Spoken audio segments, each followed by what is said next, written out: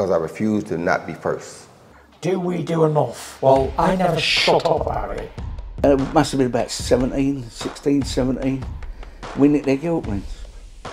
Right, the bouncers' guilt ring. This is no good for me.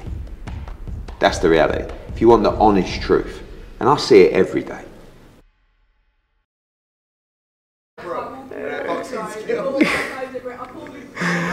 Andrew McCart, IFL TV, proudly sponsored by Everlast. I'm here with Pat McCormack himself. Pat, I do want to talk about this fight, but I want to go back to your last fight. I mean, your first two fights, you had 2 first-round stoppages.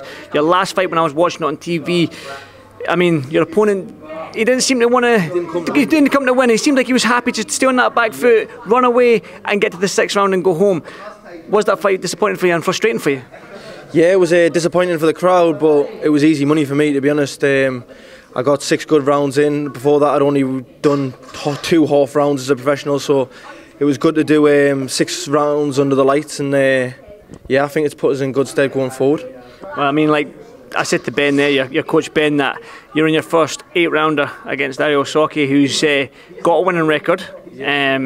He's fought the weight above you. He's 2 weights above you as well. He took Troy Williamson 10 rounds, even though Troy did get him out of there in the 10th round. So he did give Troy rounds. He comes to fight. Perfect opponent for you, and you're only your 4th fight. Yeah, perfect opponent. It's going to show the level that I'm at, because I'm going to give this kid a boxing lesson. He's a tough kid. He comes to win, so it's going to work in my favour, and I'm going to get to be able to show off to everybody how good I am. But you've got obviously an outstanding amateur background, obviously the Olympic medal, all that behind you, 27 years old now, I believe, 27 years old. Obviously, your first 8 round and only your 4th professional fight, they're pushing you quite fast.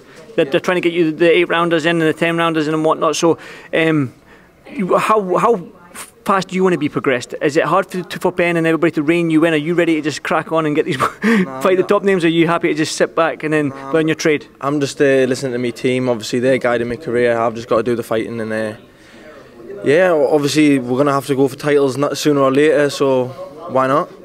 Obviously, need to get the rounds in, the experience against good opponents. Work on what we've been working on in the gym, put it into play under the lights, because it's a whole different ball game. And yeah, I think I'm moving at a perfect pace. This is a good fighter I'm fighting next. I've never boxed anyone without a winning record, so it's just another day in the office.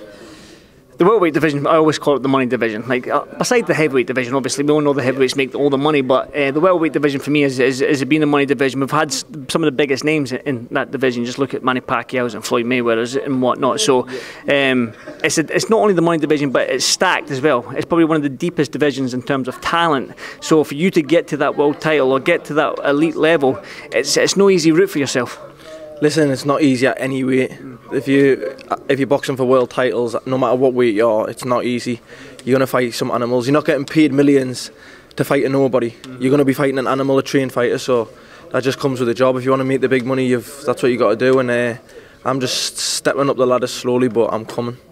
You say slowly, but I think you're quite moving at quite a nice little pace, man. It's only your 4th fight in the 8th round. I mean, if you blitz this guy out here in 2 rounds, if all going well on Saturday, then I mean the step up's going to be even bigger than what you're going to experience against Dario Socchi.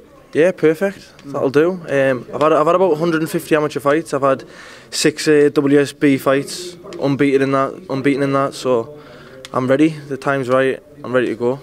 So Pat, if you were to see 12 months from now, we're back in Newcastle 12 months from now, where would you like to see yourself? Headlining in that utility arena yourself, maybe with an interim world title around your waist? Yeah, definitely. I'd like to be thinking this time next year I'll have some sort of belt around my waist, maybe it's even the end of the year.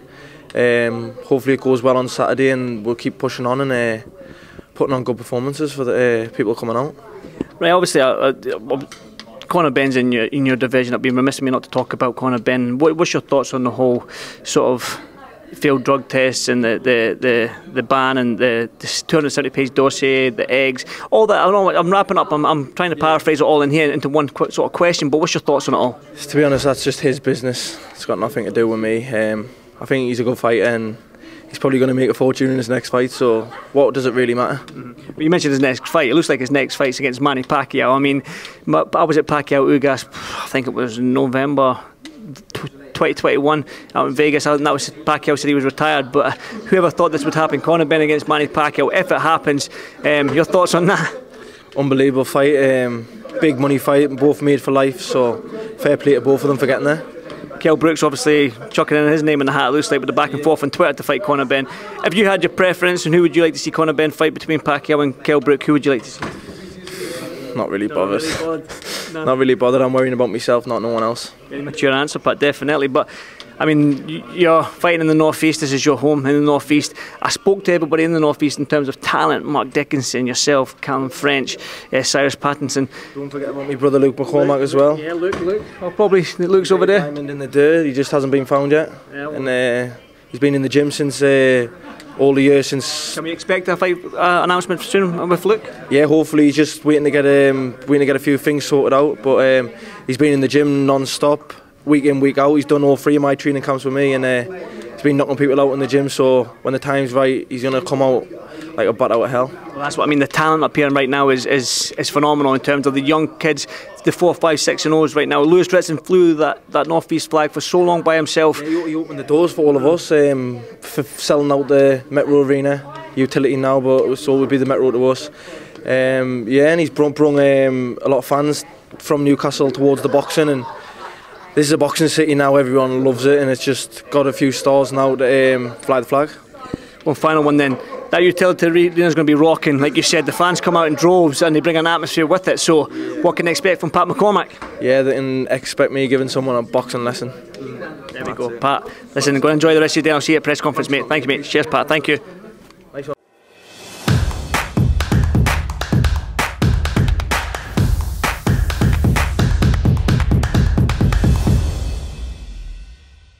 Refuse to not be first. Do we do enough? Well, I never shut up about it.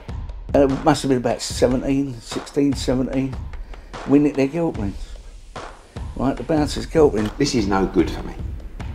That's the reality. If you want the honest truth, and I see it every day,